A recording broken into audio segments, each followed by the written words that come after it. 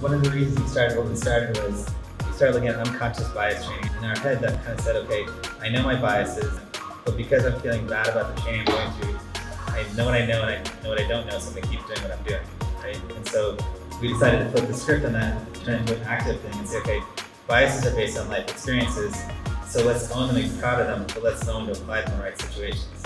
If you hit like a diversity top level metric, but if you look at your granular level and say, okay, all my engineers are Indian, and then all my salespeople are white people, and then all my accountants are Chinese, you don't really have true diversity. And for us, it was a mix of getting your management to start looking at the organization you want to be at some point, and not where you are today. The second part was investing, not just internally, but externally, in building that workforce that you hope to have at some point. Put some skin in the game rather than just marketing saying, hey, I want to do this, but actually doing something about it.